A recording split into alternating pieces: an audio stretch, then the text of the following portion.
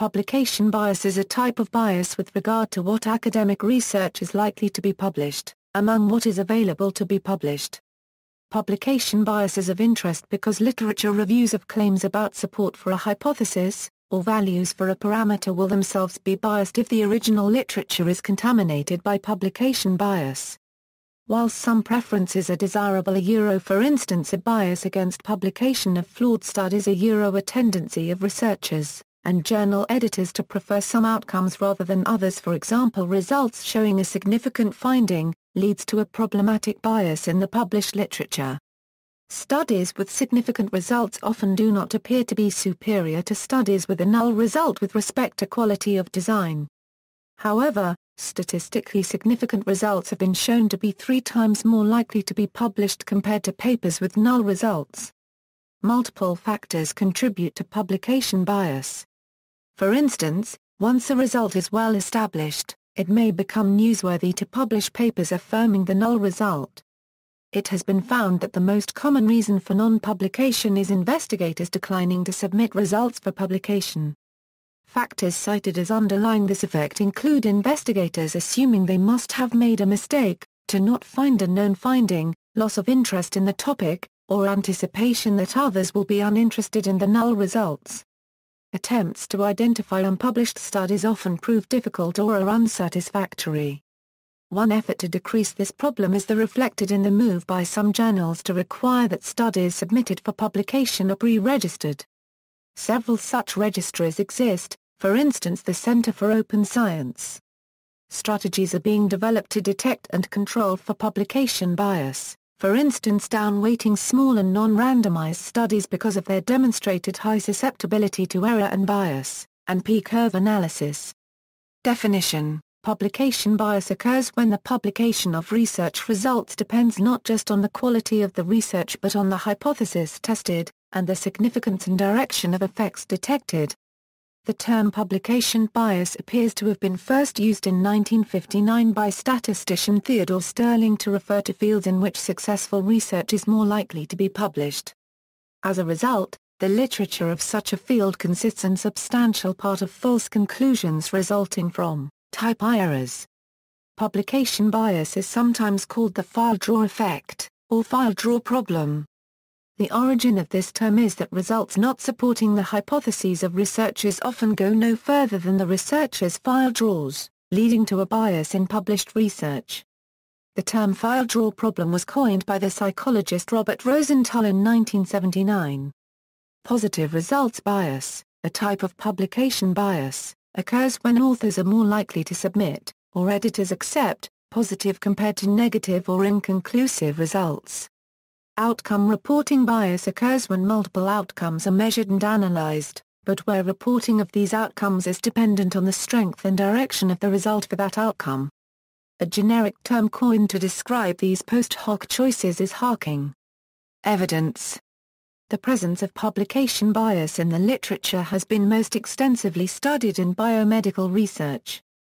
Investigators following clinical trials from the submission of their protocols to ethics committees or regulatory authorities until the publication of their results observed that those with positive results are more likely to be published. In addition, studies often fail to report negative results when published, as demonstrated by research comparing study protocols with published articles.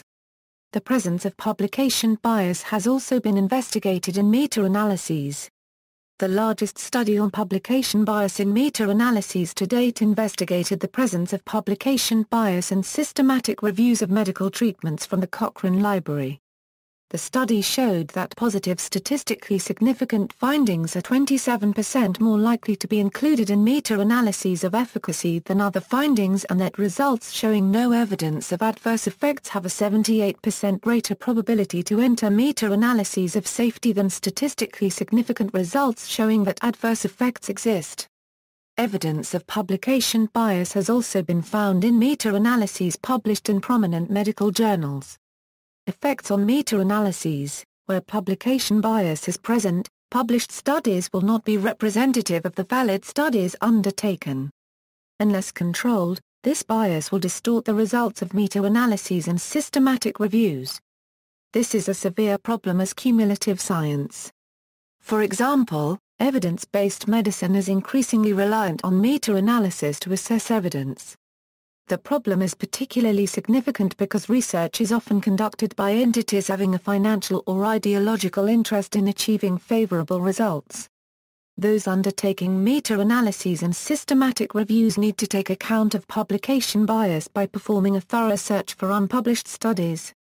Additionally, a number of publication bias methods have been developed, including selection models and methods based on the funnel plot, such as Begg's test, Egger's test, and the trim and fill method. However, since all publication bias methods are characterized by a relatively low power and are based on strong and unverifiable assumptions, their use does not guarantee the validity of conclusions from a meta-analysis. Examples: 2 meta-analyses of the efficacy of reboxetine as an antidepressant provide an example of attempts to detect publication bias in clinical trials. Based on positive trial data, reboxetine was originally passed as a treatment for depression in many countries in Europe and the UK in 2001. A 2010 meta-analysis concluded reboxetine was ineffective and that the preponderance of positive outcome trials reflected publication bias, mostly due to trials published by the drug manufacturer Pfizer. A subsequent meta-analysis published in 2011, and also based on the original data, found flaws in the 2010 analyses and suggested that the data indicated reboxetine was effective in severe depression. Examples of publication bias are given by Ben Goldacre and Peter Wilmhurst. In the social sciences, a study of published papers on the relationship between corporate social and financial performance found that in economics, finance, and accounting journals, the average correlations were only about half the magnitude of the findings published in social issues management, business ethics, or business and society journals. One example cited as an instance of publication bias is the failure to accept for publication attempted replications of work by Darrell Bem claiming evidence for precognition by the Journal of Personality and Social Psychology. A study comparing studies of gene disease associations originating in China to those originating outside China found that Chinese studies in general reported a stronger gene disease association and more frequently a statistically significant result. One interpretation of this result is selective publication. Risks: John Ioannidis argues that claimed research findings may often be simply accurate measures of the prevailing bias. Factors he enumerates as making positive paper likely to enter the literature and causing negative papers to be suppressed are: the studies conducted in a field are smaller. Effect sizes are smaller. There is a greater number and lesser pre-selection of tested relationships. There is greater flexibility in designs, definitions, outcomes, and analytical modes. There is greater financial and other interest and prejudice. More teams are involved in a scientific field in chase of statistical significance. Other factors include experimental bias, and white hat bias. Remedies: Ioannidis remedies include better powered studies, low bias meta-analysis, large studies where they can be expected to give very definitive results or test major, general concepts. Enhanced research standards including pre-registration of protocols, registration or networking of data collections within fields, adopting from randomized controlled trials the principles of developing and adhering to a protocol. Considering, before running an experiment, what they believe the chances are that they are testing a true or non-true relationship. Properly assessing the false positive report probability based on the statistical power of the test, reconfirming established findings of classic studies, using large studies designed with minimal bias. Study registration: in September 2004, editors of several prominent medical journals announced that they would no longer publish results of drug research sponsored by pharmaceutical companies unless that research was registered in a public database from the start. Furthermore, some journals, for example Trials, encourage publication of study protocols in their journals. The World Health Organization agreed that basic information about all clinical trials should be registered at inception, and that this information should be publicly accessible through the WHO International Clinical Trials Registry platform.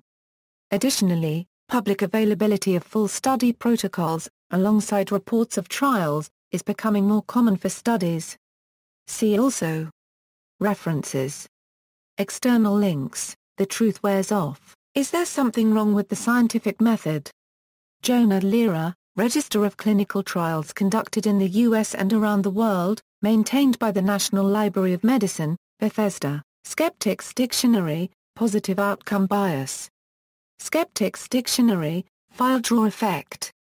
Journal of Negative Results in Biomedicine, the All Results Journals, Journal of Articles in Support of the Null Hypothesis, Article on the Decline Effect and the Role of Publication Bias in that, vsich.phillydrawer.org, Archive for Replication Attempts in Experimental Psychology.